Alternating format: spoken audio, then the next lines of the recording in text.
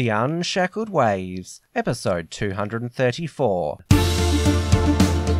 Broadcasting from Melbourne, Australia, this is The Unshackled Waves with Tim Wills, brought to you by theunshackled.net.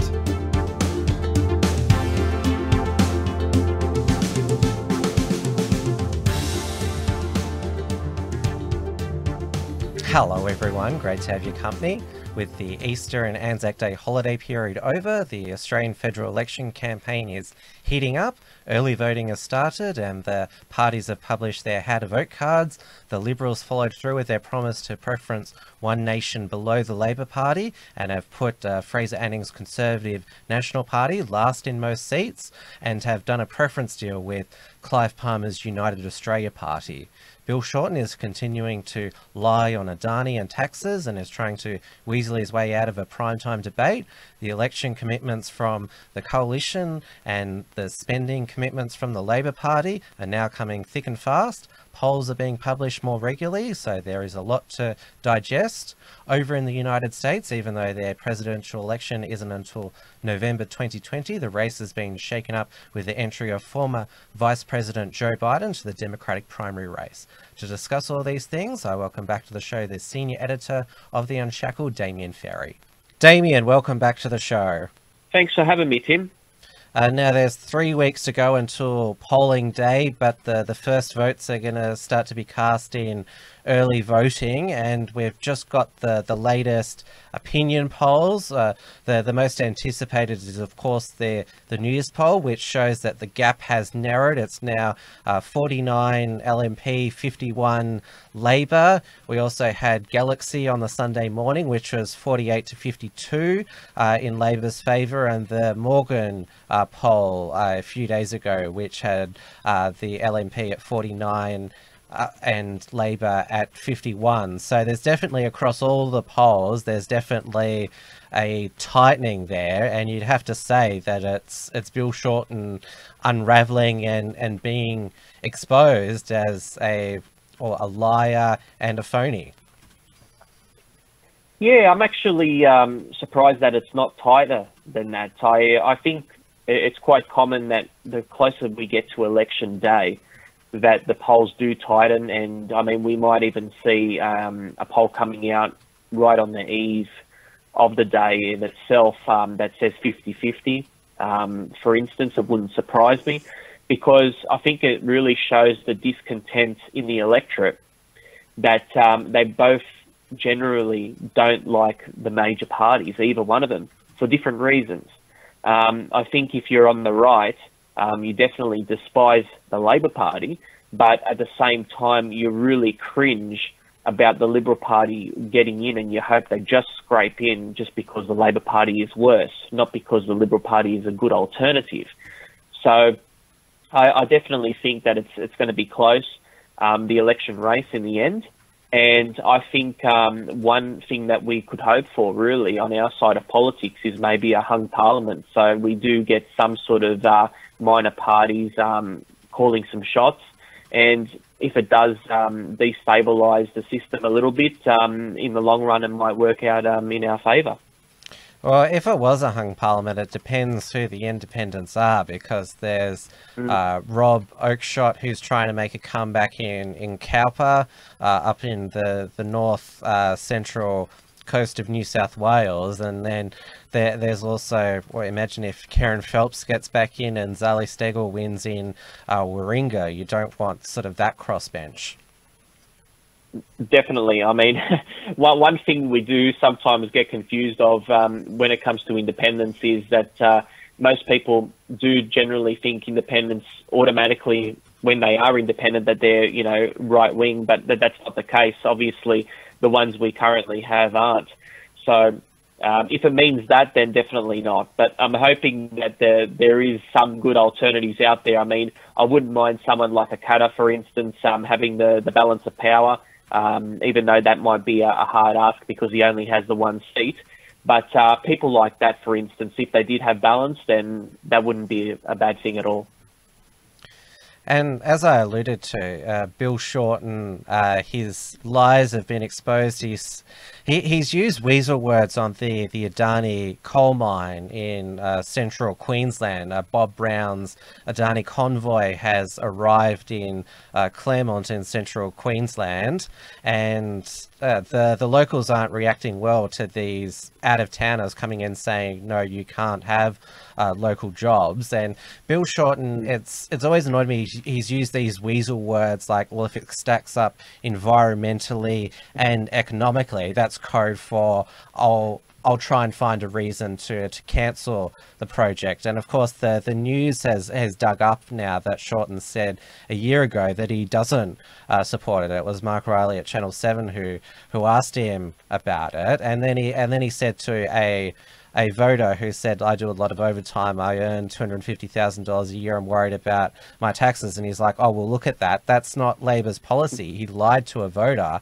And, you know, the media is starting to do their job, scrutinising him a bit closer. He didn't like the Channel 10 reporter the other week asking him a tough question. And now he's trying to avoid getting out of a primetime debate because there's the debate on Channel 7 tomorrow night, but that's on 7-2, their secondary channel. On the main channel, they've got Home and Away. And then there's a People's Forum on Sky up in Brisbane on the Friday, but that's on subscription television. And he doesn't want to do one on free-to-air prime time on the ABC or the 9 network. That doesn't surprise me, because Bill Shorten really is the worst thing that Labor Party have. That's their liability right there in their leader. I mean, I've actually spoken to a lot of people that even Labor supporters, and they say they absolutely hate Shorten.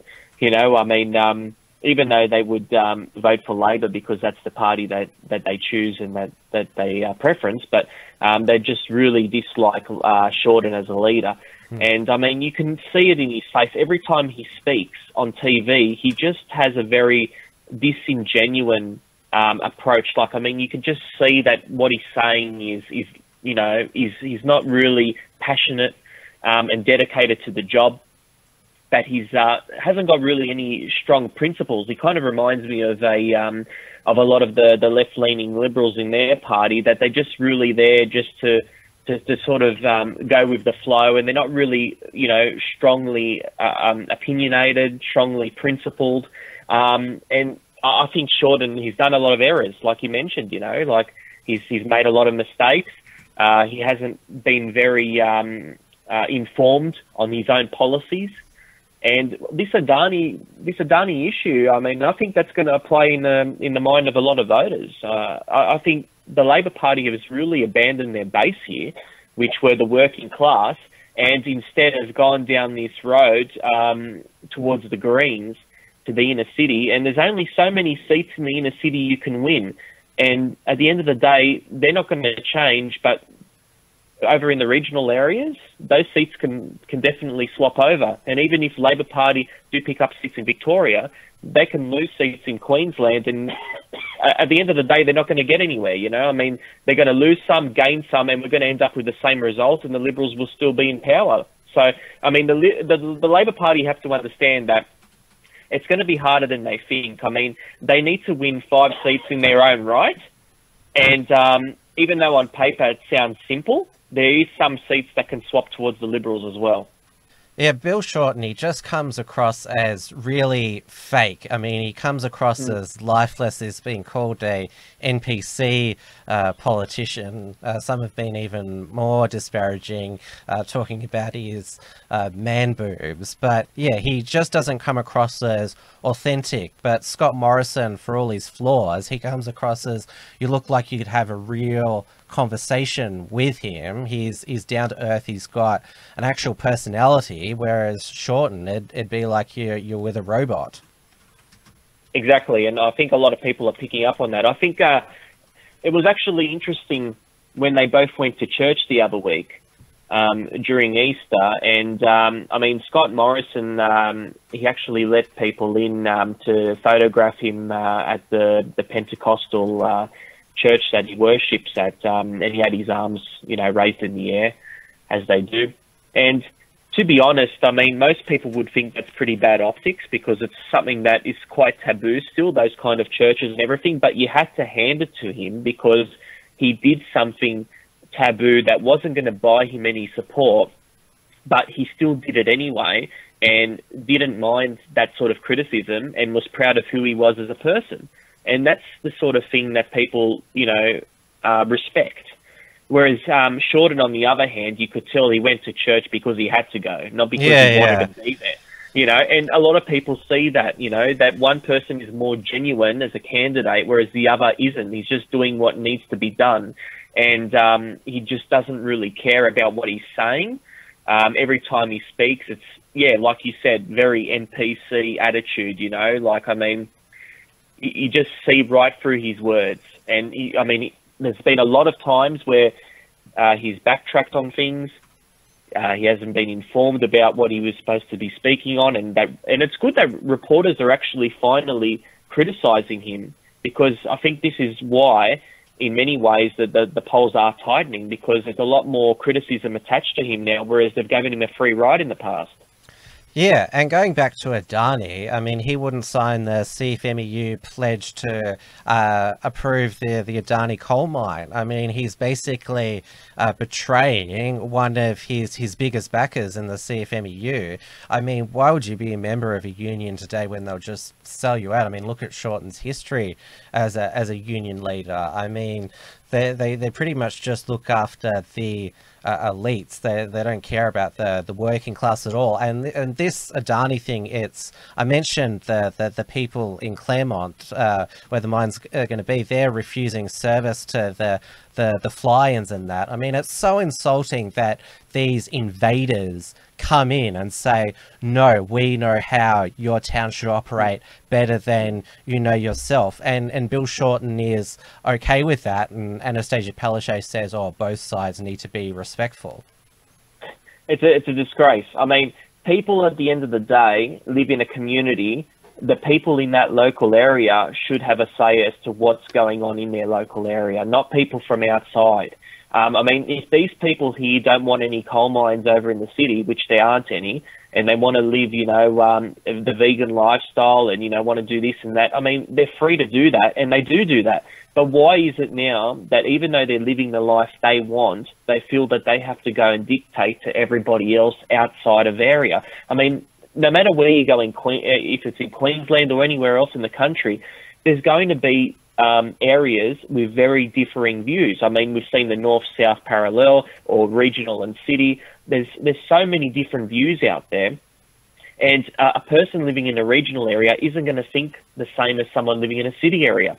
I mean, if they want to live the lifestyle they choose to, no problems at all, but don't go out into Queensland, another state, and think that your environmental policies are somehow going to change things and prevent these people from having jobs and having a boom in the local economy.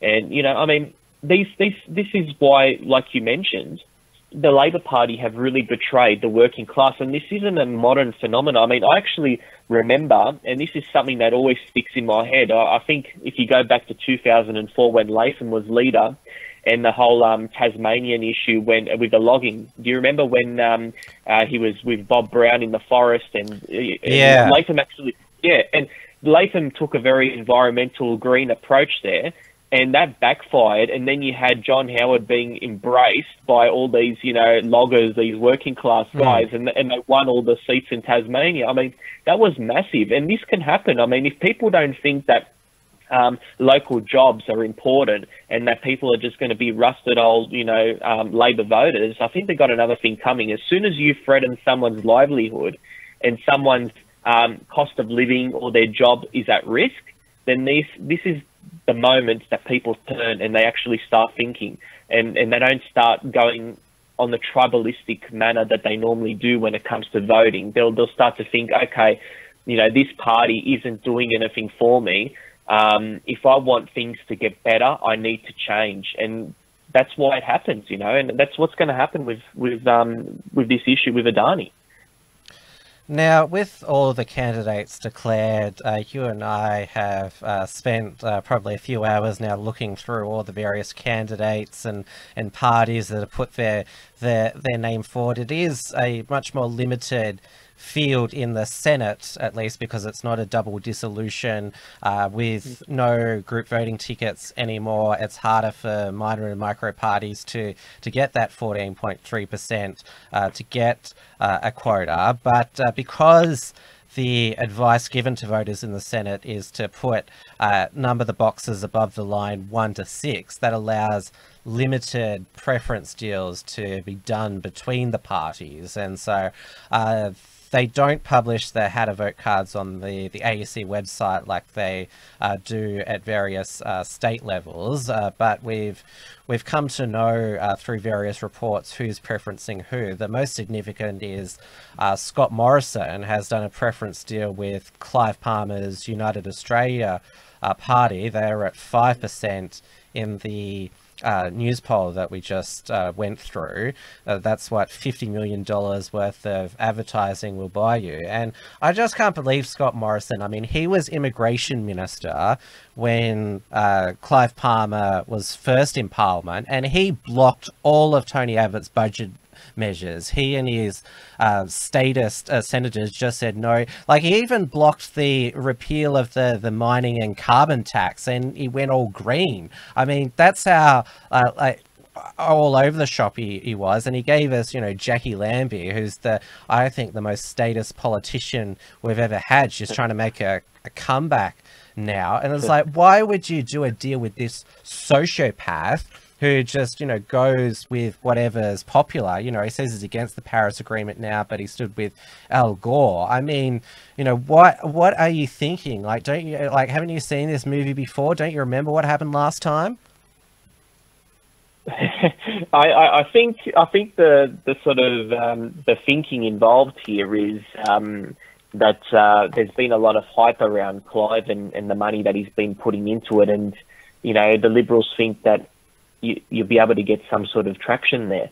I mean, at the same time, though, I mean, the Liberals could have easily had a great impact if they had done a preference deal with One Nation, and they refused to do it, and they actually refused to put them, you know, below Labor, which I think is such a ridiculous. Yeah, they'll do a preference deal with someone as crazy and as unhinged as Clive Palmer, but you know, One Nation, a party with actual policies, it's like, oh, we'll put them below the Labor Party. Fraser Anning will put dead last in every seat except for Jim Salim of Australia First, because he's a neo-Nazi. Yeah. Well, the funny thing is, I mean, what does Palmer actually stand for? We don't know. I mean, when you hear his commercials that he has, his adverts, they're very generic. Oh, we're trying to make Australia great. Yeah. You know, we're going to be, you know, behind the people, this and that. But he doesn't actually mention what he beliees in. I'm sure, don't get me wrong, I'm sure his website might go further into detail. But it doesn't. It doesn't? Well, there we go. But like I said, I mean, not many people know where he stands. I mean, a lot of people would assume that he's sort of like, you know, populist kind of right wing, but it's very hard to say, you know. I mean, I think he's marketing himself as some sort of centrist, but in saying that, that could also mean that people would then see him as unprincipled, and in saying that, maybe a bit of a that he's in it for his own sort of you know, rather than for the country, you know, that because like last time that he was in Parliament, he hardly attended Parliament. He was only there a few times in the year. And, yeah, you know, like, apart from that, I just found it disgraceful that, I mean, a party like One Nation, which really, I wouldn't call One Nation extreme by any, you know, by any sort of means. And, I mean, people like, for instance, Dutton and I guess the Conservative, you know, faction of the Liberal Party would have very similar sort of views to One Nation, hardly any different at all. And yet One Nation is placed below Labor. And, I mean, that's like asking the Labor Party to preference the Greens behind the Liberals. I mean, you know, and have the Liberals before the Greens. I mean, they wouldn't do that. Yet, for some reason, every election we see, we always have reporters coming out of the woodworks hassling the Liberal Party and pressuring them. Oh, where are you going to put One Nation? Are you preferencing them? And then they reference John Howard. Oh, you know, John Howard once said that One Nation was going to be last. You know, they always reference him, of course. And, you know, this is the problem here. Like, why aren't they going to the Labor Party and saying, oh, where are you going to put the far left Greens? You know, are you going to, you know, preference them last? You know, nobody says it, you know.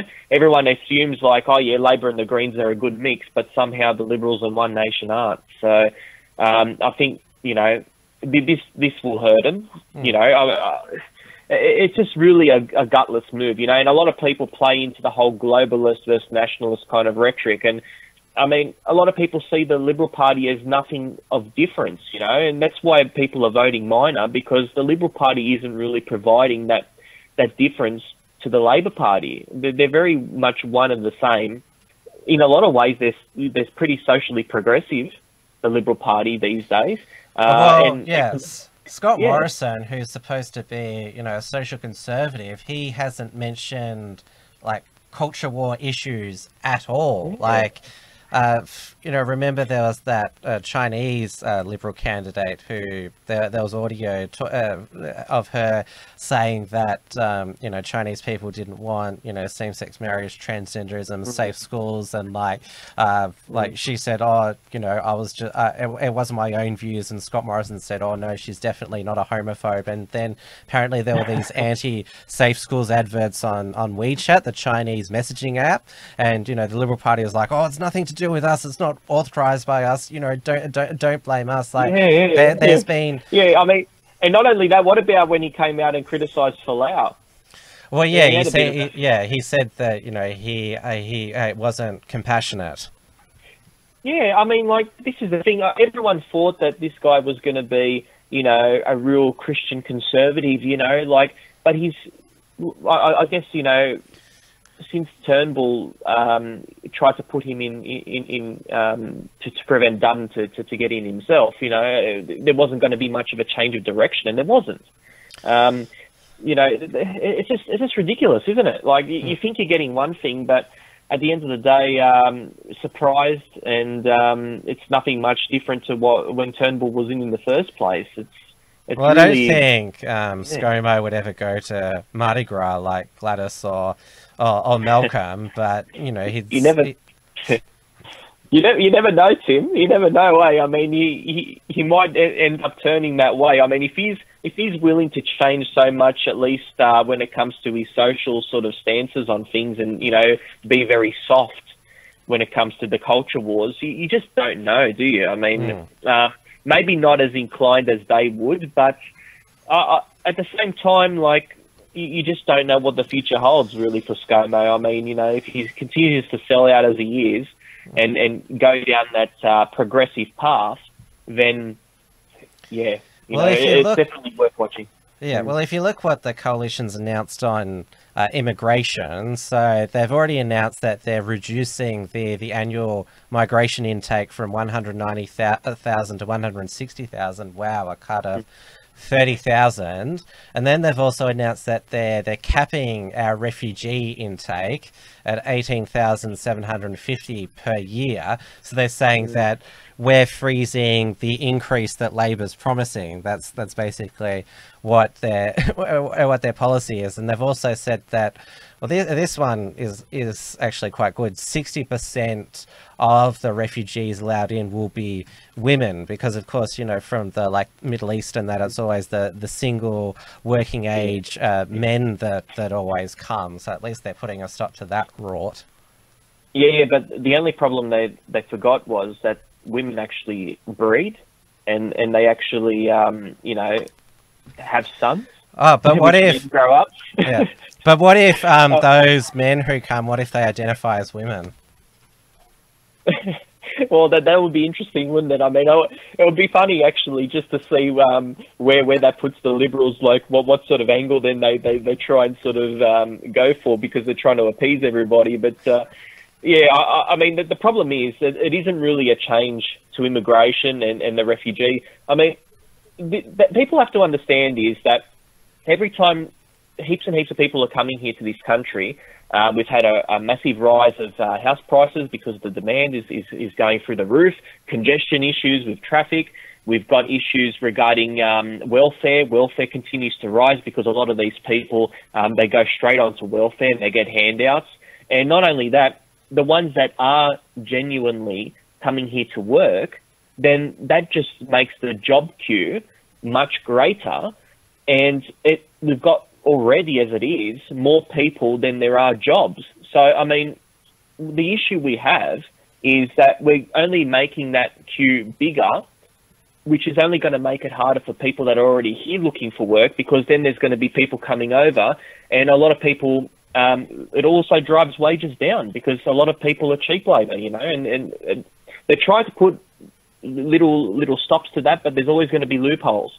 And regardless, like I said, the issue, or the main issue, is that unemployment's going to continue to rise. Reason being that there's just not enough work out there for the people here and the people that continue to come. And that's the big problem here. I mean, you have to give the jobs available to the people here, and then once you need more people for work, then sure. I mean, that's why we had immigration post-World War II, because there was just so much work out there and not enough people, that they brought so many people from overseas. And we just don't have that now. I mean, there's no... You can't say that we're just booming, absolutely booming with the amount of jobs out there, that we have to bring people in, especially when there's so many people on welfare, and also people that are job seekers. Well, Labor, well, obviously the polls are tightening, so they're going to attempt to bribe their way to victory. And of course, there was the big announcement from Labor today, $4 billion increase in subsidies for childcare, and that'll be free. It's spread across various income brackets. It'll be free for some who are earning less collectively than $70,000 a year. And when I hear these, increased announcement, I'm just like, wow, that's just more spending. And then they also announced, I think it was a week ago, free dental care for seniors. It reminds me of what Daniel Andrews did during the Victorian state election. He was like, free breakfast and lunches for school children, free dental for school children, free tampons for schoolgirls. Like, it's just free. Well, it's a good way to buy votes, isn't it? I mean, it's ridiculous. I just can't believe people fall for these tricks, though, This has happened for so many years now, and especially when the Liberals have just slowly started to get the budget back in a surplus, then the Labor Party just recklessly pull out a $4 billion figure on childcare. I mean, $4 billion. This is, I mean, if anything, Morrison really should come out, and I'm sure he will. But this is a reason, like, right there, that he can basically portray Labor as a high-spending party that's going to push everything back into debt like it was. I mean, it's obvious right there when, billions of dollars are coming out. Eventually, that's the direction that the country's going to go in. And, I mean, when it comes to childcare in itself, a lot of people are already getting childcare for free. The ones that are actually on welfare... And the really thing that has always baffled me is that you have people out working and they send their kids to childcare. They have to pay like $70 a day or even more, which is very, fairly expensive. And instead, you've got these people here that are on the dole that are getting free childcare, yet they're at home. So, I mean, these people they have the time to look after their own kids. So why are they sending their kids to childcare centres and getting it for nothing? This is something that I've never been able to understand. And, I mean, it's just the logic that the modern-day politician, unfortunately, just baffles me, really. Yeah, definitely. And going back to the minor party scene, so obviously I think the biggest flop over the past 3 years has been the Australian Conservatives, and I was surprised when they had a vote card. They've done no preference deals. It's just vote one and number the boxes however you want. And how do you expect to get to 14.3%? They're not running any lower house candidates. I see them on social media all the time with their high quality production. They've spent so much money, and as we saw in New South Wales, I'm just sort of like, you know, after this election, just pull the pin. Yeah, they're on their they're definitely on their way out. I mean, I've had a lot of people that are close to the party telling me that it's slowly starting to go that way. I think the only thing stopping it is that Bernardi still has another term in the Senate. But I think when it comes to him being up for re-election, he won't get re-elected, and I think that's when it'll be the final nail in the coffin, so to speak, of the Auscons.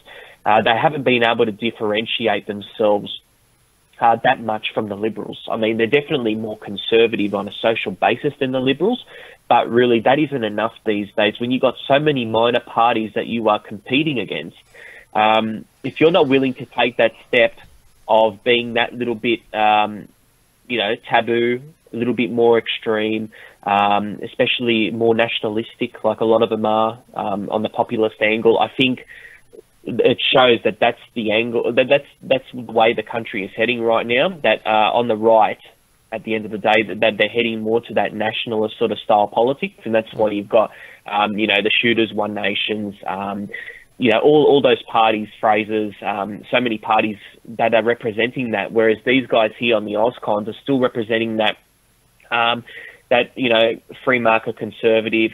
It's basically like the right sort of wing faction of the Liberal Party, and that to voters, I think that's not enough anymore. You know, I think people that really don't want to vote for the Liberals, they won't vote for the Auscons. They'll vote for something totally, you know, right of centre, totally different, and that's why they're failing there. So I think that's where they're heading. Really, they just haven't differentiated themselves enough and had an impact in that. I mean, they have some candidates that are quite high profile, but yeah, just definitely haven't been able to make an impact on the electorate.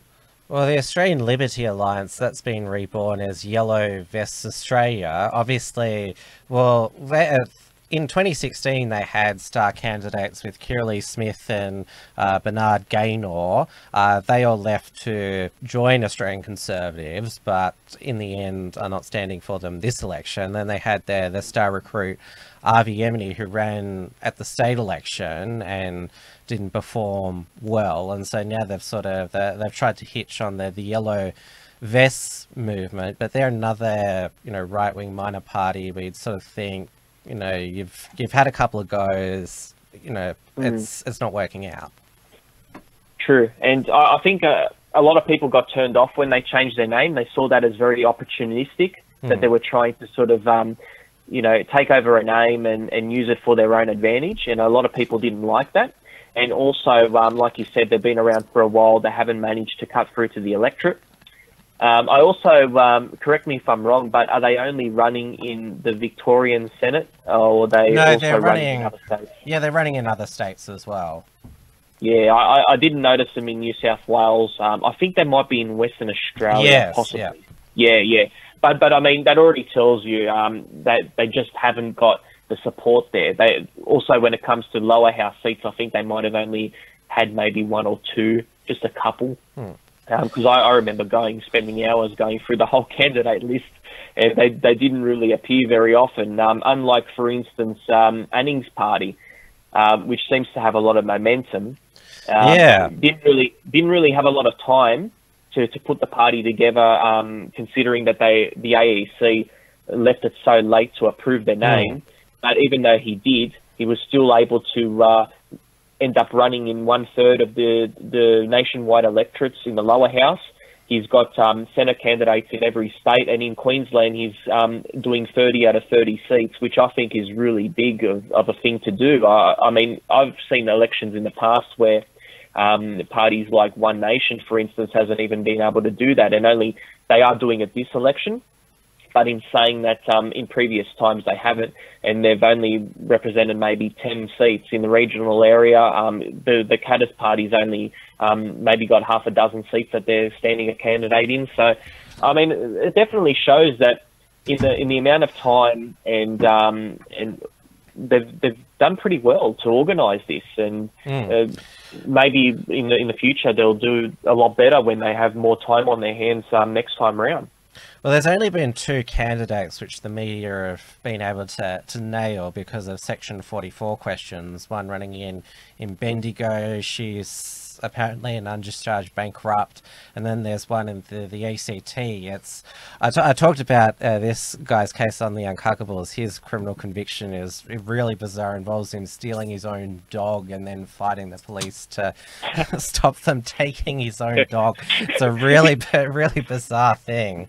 But yeah, the fact that they've been able to get all these candidates in such a short space of time with just those two ones that the media has been able to sort of run with. But there was some controversy last Friday when Fraser Anning went down to Cronulla Beach to announce his New South Wales Senate team, along with his candidate for Cook, which is in the area, and that's also Scott Morrison's electorate. Now, most of the media thought it was pretty provocative that he went to Cronulla Beach, where the Cronulla riots against Muslims happened in 2005. I know that, you know, Nick Folkes had the Party for Freedom organizer had a 10-year anniversary barbecue there, but like, you know, like Nick Folkes, he's a troll. Like, you know, he does this stuff all the time. That's sort of his shtick. I'm not sure for like a serious party senator that's sort of the wise thing to do. Yeah, I mean, the thing is, though, at the end of the day, Cronulla is in the seat of Cook. So Anning had a candidate in representing the seat of Cook. And in the whole of New South Wales as a state, he only had 5 candidates in the many, you know, dozen seats. I mean, I think New South Wales has maybe close to 50 seats or something, 40, 50 seats that they have as representation. He's only got 5. So, I mean, he had to pick somewhere to launch his campaign. Cronulla is definitely a heated area for past history and all sorts. But, I mean, I guess he could have seen this as that it might gain a little bit of publicity because of it, which would have been good for his party just to get his name out there. And also the fact that with Cronulla, that there is a lot of people that live there that do hold nationalistic views. So obviously it would be a good place to launch his party there in New South Wales. Apart from that, I mean, the only other areas that he had candidates run, I know he had one, I think that was in North Sydney, which I think wouldn't have been a good idea. Yeah. I think that's in Tony Abbott's seat of Warringah. I think he has a candidate because, I mean, that seat just doesn't really represent what he stands for. He had another one out in the southwest seat of Hume, which could have been an all right area as well. But I mean, all in all, I mean, Cook, I guess, did generate more of a publicity because of the history of Cronulla. But there was only a couple areas that he could have picked. So if he didn't have a candidate representing in Cook and he chose Cronulla, then yes, you could say that he purposely done it to cause drama. But because he does have a candidate there, it's a bit hard to say that. I mean, yes, he did gain publicity because of it, but at the end of the day, you have to do it somewhere. So his party platform has definitely, you know, had a lot of resounding support. It's definitely cut through. I mean, it's not the usual sort of centre-right minor party spill. It's more than that. He's gone further and really, you know, he wants to reconnect with the way that it was at Federation when it comes to, you know, identity, when it comes to, you know, going hard on banks, you know, economic protectionist policy, which is very, you know, popular out there in the electorate. I mean, he's basically, in the whole election campaign, the very, or the most anti-establishment candidates. I mean, no matter if you're a left-wing or right-wing person, you can't deny that. I mean, he is the most anti-globalist, anti-establishment candidate there is, or party there is. even if you don't like him, you have to admit that to be true, because it is. Yeah, I mean, even when, well, like, as we'll get into it in a moment, even News Corp consider him an extremist. And it was a News Corp journalist there, Eliza Barr. She was asking questions of Fraser Anning, and his supporters there didn't like it. They started to heckle her. People have said, well, she had the right to ask questions, but I'm not sure, like, do journalists have the right to ask questions in public, and the public aren't allowed to say what they think of them? That's what I thought. Well, we haven't got all the full details with what happened, so, I mean, it's very hard. I mean, we've seen a little bit of the video clip, but it doesn't say a lot. I mean, yeah. We'll get to what happened afterwards. So, definitely.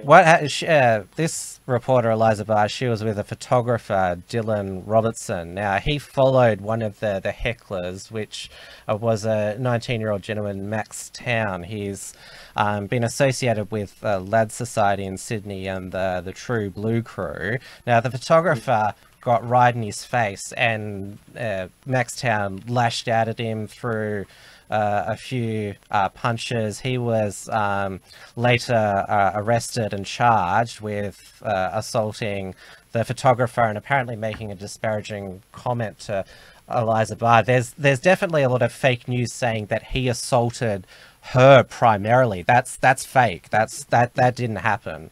But of course, it's what we like. He shouldn't have done it. Like, it's a stupid thing to do. Like, it just plays into the the narrative about Anning's supporters. But you know, we do need to call out some of the fake news around it and, like, objectively, you know, report the situation. Yeah, it was definitely a stupid thing to do. I mean, it doesn't benefit him at all, because now he's going to go through the court systems, and if he gets charged, he's going to have a criminal conviction for something really stupid.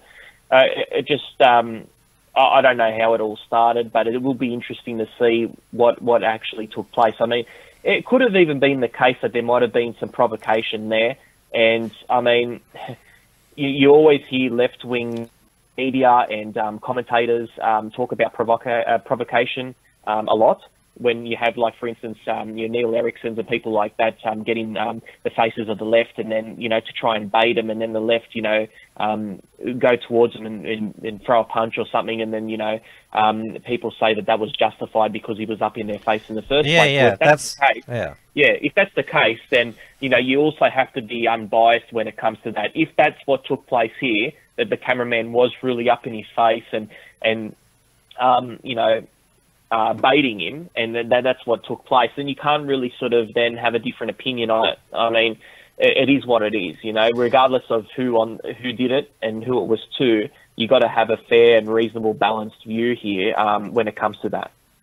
And Anning said in his subsequent press conference that it's the leftist agitators, they're the ones that are more violent, which is true. But of course, the media is going to has been saying, I should say, oh, this is the type of person that Fraser Anning attracts, and this is why he's, you know, a danger to our democracy, and, you know, like, you know, look at how he treats, you know, members trying to ask him questions.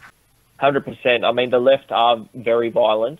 I mean, if the left come out and talk about, oh, you know, but what about the UPF? What about the True Blue Club? But these people, I mean, I've never seen cases where these people have come out and actually attacked people. I mean, they've done rallies. Okay, they might be in your face and so forth, but at the end of the day, their rallies, as far as I know, haven't had any violent episodes. I mean, unless there was, you know, a fight that, you know, both sides were involved in, but they haven't gone out and purposely actually physically harmed people. But with the Antifa people, for instance, they do that quite often. I mean, you can ask people, for instance, like Dan Evans, a few years back, that got attacked with fluorescent tubes and split his head open. And all he was doing basically was in the wrong place at the wrong time. He was just out the front of one of the anarchist bookshops, and that's what happened to him. As a result, they recognised him, they came out and started hitting him for no reason. We've also had other people in the past when it comes to either reclaim rallies or things like that, you know, Antifa has been a presence, and they've gone after patriots and you know, hit them and hurt them, you know. And I mean, it's quite a common theme. You see it, you know, happening all around the world. Unfortunately, yeah. And then people like to point to, oh, but what about the episodes over in the USA? You know, a one-off thing that happened over there. But that isn't a common thing that occurs very often at all. I mean, you just don't see it from the right at all. Yeah. We heard from the White Rose Society, the nationalist doxing website. They'd been quite quiet. They hadn't posted since the beginning of January, but they did a big dump on Max Town, posting like pretty much doxing his whole family, which is something that they always do. But they alleged that he hangs around Newtown, being an Antifa hunter, looking for Antifa members to assault in a hoodie. Which it'll be interesting to hear what Max has to say for himself. But you know, the White Rose Society, these you know, they're prone to exaggeration, but of course the media will take what they're saying as gospel. I mean, they're all like unverified allegations at this stage. I think the worst thing about it is when they leak to media, and media actually take their you know, what they say as gospel. I mean, I can't believe that. I really can't believe that a lot of these journalists that work for, you know, either The Age or, you know, Sydney Morning Herald or The Guardian. The Guardian's a big one. That they actually, you know, rely on info that the White Rose Society actually hand them, and then they report on it like it's, you know, somehow factual. I mean, just coming from, you know, such an extremist organisation. I mean, just imagine, you know, if a News Corp journalist, for instance, or, you know, someone from Sky News, actually had people from, say, the Lad Society or TBC or something, giving them information, and they were actually posting it as a factual sort of, you know, story. You know, it's ridiculous. It really is. It's so unprofessional, and it just shows how biased these journalists are. And it really is a shame that they can get away with this. They really get away with it, and there's no legal ramifications for these kind of activities, you know. I mean, for these lies that they post, and this is supposed to be journalism, really, you know. Yeah, I mean, they've, you know, alleged ridiculous things against the Unshackled, and like you said, we've seen, you know, Alex Mann regurgitate White Rose Society and slack bastard things on the ABC. Definitely. I mean, he's one of the big culprits, unfortunately, and it seems like for instance, a lot of the time you just think, this guy has purposely been employed just to spend his whole journalistic career just to basically watch every move that a right-wing group does, you know, just to work as a spy, really. Because every time I see him come out with something, it's, you know, either a podcast or an article or something, it's on this right-wing extremist group is doing this, you know, the far right are rising and this is happening and that's happening. And you think, how is this, you know, journalism? I mean, why aren't they talking about Antifa? Why aren't they talking about the left renewal faction of the Greens getting, you know, taking over their party?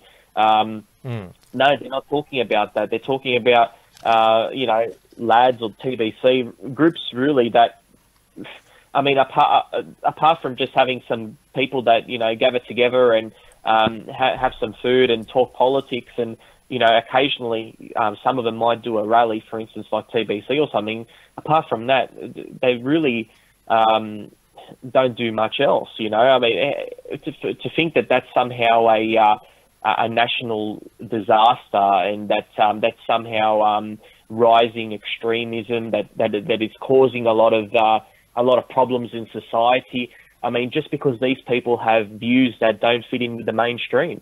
And that's what I mean. We, on our side of politics, allow for the other side to hold their views, but they don't for us. And that's why, in a lot of ways, they're winning, because they continue to try and shut us down. Whereas in the right-wing philosophy, in a lot of people on the right, is that people should have free speech. And as much as that might be a great principle and the right principle to have, at the end of the day, we're seeing it work against us because they don't hold that same view. So that's an unfortunate thing that we've noticed. Well, Fraser Anning, he also got into trouble for a tweet that was sent out where he said that he would ban both Muslim and black immigration, which most people interpreted that anyone of dark skin he would ban from Australia, which you can technically call a racist policy. You can actually use that term, and he was asked about that at his subsequent press conference, and he said he would only ban Sudanese immigration, and that tweet was later deleted. But yeah, I thought that wasn't a smart tweet to send out. If you said, well, I would say people from North African nations, because Sudan and Somalia, they're the trouble spots. Like, definitely having a ban like Trump has on nations, in my opinion, Trump didn't go far enough and ban immigration from nations such as Saudi Arabia and Qatar. Definitely, I think having nation-specific bans is fine, but if you say, like, people with black skin are banned completely, I mean, that's just absurd. Yeah, I think most people would have understood what he meant, but it didn't come across the right way with him using that term. I think it would have been better that he used maybe African immigration. For instance, I mean, he could have even said sub-Saharan African, which, I mean, those people tend to be involved in a lot of the gang violence, like with the Sudanese, Somalians, and so forth. So that could have been a term he could have used that wasn't, black, so to speak, But in saying that, though, I mean, if that's racist, then many of the people or our politicians on both sides that refuse to take in the white South Africans must be pretty racist too. Because it doesn't seem like they're making any effort there, are they? So, I mean, you can look at this both sides. You can look at it in both ways, and that's the thing, really. Yeah. Now, while we're having our election over in Australia, the 2020 presidential election, even though it's in November next year, the Democrat field is very crowded. There's 21 candidates contesting the primaries, and we just saw 76-year-old former Vice President Joe Biden enter the race, and he is now leading in the polls. Coming second is Bernie Sanders, the 77-year-old Democratic socialist. And now it's quite ironic that this is the Democrats are now the party of identity politics, intersectionality. Out of a diverse field of 21 candidates, it's two old white dudes who are leading the field. Yeah. I mean, that must show that, I mean, what they preach in regards to diversity, that it's a real stupid policy to have. I mean, if you have two candidates that happen to be old white guys, I mean, I'm not somebody that would use it in a cuckish way to sort of, put it back on them and say, oh, look, why is two guys in your field, old white guys, they're the best you have. But, I mean, maybe it might mean that we shouldn't be really so infused on this whole notion of that we need somebody to be a woman or we need somebody to be an LGBT representative. Maybe we should just have the best candidate for the job. Well, they are the best two candidates that are in the field. I mean, they're the most sane out of a party that's gone full SJW. Yeah, well, that's right. I mean, those two guys are very experienced. I'm not fans of them by any chance. In two different, I mean, they're two different candidates, very different in their views. One representing the, just a real socialistic sort of far left kind of the party, and the other one representing a more moderate sort of establishment kind of approach. I mean, I guess I think you'd have to say that Biden will probably end up getting it because I think he was obviously under Obama as a vice, so he's definitely got a big name out there. Sanders has support, but his support isn't so widespread over the party. It's very niche. I wouldn't be surprised if those two guys are the ones that end up going at it at the end. I mean, it's bound to happen because I don't see any of the other candidates being of much quality, and not quality in saying that they're people that I agree with, but quality as in good at what they do.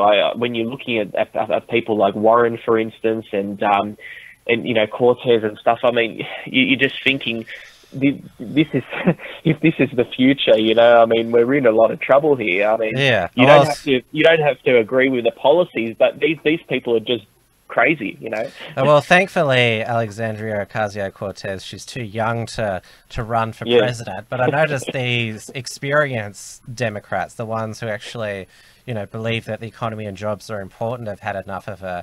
I thought it was quite funny what Nancy Pelosi, the House Speaker, she's also in her late 70s. She congratulated the Democrats who won seats off Republicans and said that those who ran in safe Democrat districts like Cortez, this glass of water could have won the seat.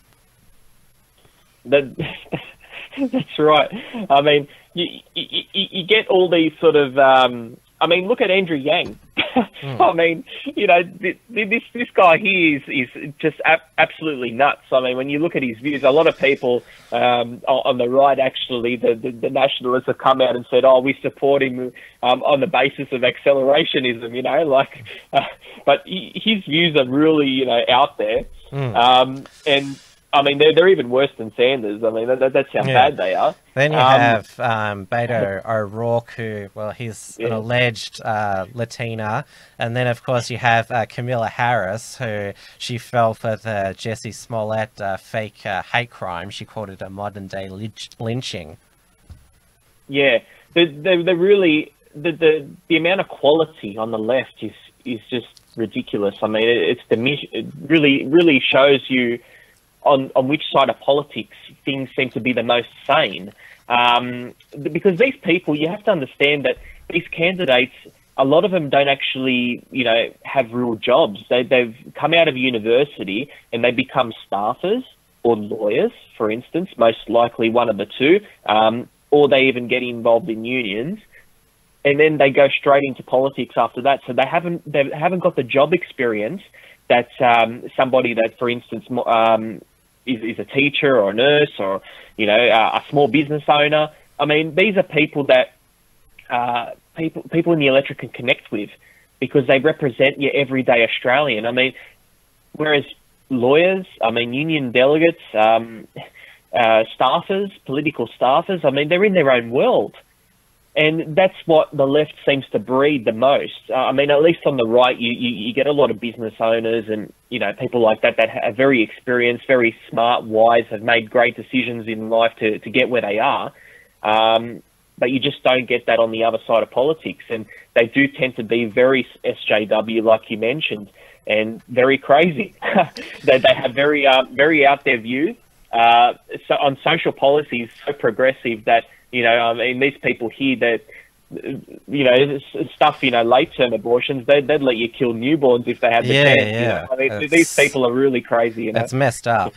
Well, Joe Biden, he seems to have survived the inappropriate physical contact scandal. Now, the Unshackled was onto this before anyone else. He was nominated for our 2017 Degenerate of the Year award. If you look at the way he touched these women, he's got the nickname now Creepy Uncle Joe, which I think is quite deserved. Now, there's obviously there's no allegations of actual sexual misconduct against him, but it's fair to make the point that hey, we're living in the Me Too age. Joe Biden, you've got to sort of get with the times if you want to be the president. Well, actually, I'm going to enjoy seeing the battle between these two because Sanders is going to be expected to use that against Joe. And anything that's really going to go after Joe's creepy ways, I reckon it's going to be great seeing that, in the media for people to attack him on that. It would be great because we've seen it for a long time now, for years, not only to women but to children a lot. Yeah, You know, get behind them and, you know, massage their shoulders and go in, you know, for a little sort of sneak kiss and stuff. Really creepy. I mean, very pedophile sort of behaviour. I mean, that's a nice sort of soft way of putting it, because I don't want to be coming out as definitely, you know, making accusations or anything, but it seems that way when you see video footage. That's what it is, you know. It just doesn't seem to add up, and unfortunately, you know, it's taken a long time for this to come out. It's all captured on video. That's the thing. Yeah, that's right. But not many people have really spoken about it. You know, now that he's running for president, it's definitely going to be spoken about more often. It's going to be very, you know, widely used, especially even though the Democrats might be united against Trump. I mean, when it comes to battling themselves, they're going to definitely. This is one thing that Trump has up his sleeve here, that the Democrats are going to go hard against each other, I would say, and that would definitely, whoever ends up coming out on top, it would damage their profile so much because of all the attacks that other people in the party have put on them as the leader. Whereas Trump hasn't got that because he's the president, so he doesn't have to go through that, you know, that process. Yeah, of definitely true. And it was funny actually that Joe Biden recently came out. I think it was maybe about a month ago, he came out and sort of said, oh, you know, I understand that times have changed now and that, you know, I should be a little bit more sort of... Then he said that, you know, Donald Trump supported neo-Nazis in Charlottesville. That was his campaign, you know, message launch. Yeah, well, you know, like, I mean, if that's all you've got, just to go after such a really sort of... you know, easy sort of target like that. Oh, you know, this person's a neo-Nazi. I mean, these terms are very overused nowadays. That so much so it's going to mean nothing in the future because it's just been overly used. You know, like people are used to hearing Nazis, racist, homophobe, you know, xenophobe, and most of the time when accusations are put out there, that the people don't even fit those labels. It's just a way of stopping speech. I don't like this person, so I will try and label them in a way that people will disassociate. It happens. Happens all the time. We're all too used to it. Well, if anyone wants light relief, somebody has brought up the joebiden.info URL, so go there to get a feel of Joe Biden's campaign. I think you'll find it very humorous. Well, we've run out of time now, Damien, but thanks for helping everyone get up to speed on Australian politics and touching on the United States, to use a pun to do with Joe Biden. And yeah, definitely, as I said before, we'll have these regular weekly chats as often as we can. No, it's great to be here, Tim, and look forward to more in the future. And that's the show for today. Apologies for the shows being a bit light lately, but with the new Uncockables commitment every Thursday night, keeping up with production of this show has been a challenge, but we're in the middle of another exciting expansion period for the Unshackled, which requires a lot of organisation and development. Make sure you follow us on your preferred social media platform, including Free Speech social media. We are on gad.ai/theunshackled. We are also on minds.com/the_unshackled. We also have a MeWe page at MeWe.com/p/theunshackled. And we also have our growing Telegram channel on the encrypted messaging service, which is increasing in popularity over at t.me/theunshackled. During this next expansion period, the financial support of you, our followers, goes a long way. You can pledge over at patreon.com/theunshackled or directly via paypal.me/theunshackled. We also have our premium membership option on our website at theunshackled.net/support options/premium membership. Thank you to all those who've signed up and contributed recently. We're going to air on a Monday night, so stay tuned at 9:15 PM Australian Eastern Standard Time for XYZ Live on the Maddie Rose live channel. Until then, thanks once again for your company, and we'll see you next show. Thanks for tuning in to the Unshackled Waves. Please visit theunshackledwaves.net for all the ways to subscribe and follow the show. Don't forget to pick up your free ebook at theunshackledbattlefield.net and keep checking out theunshackled.net for all the latest news and commentary.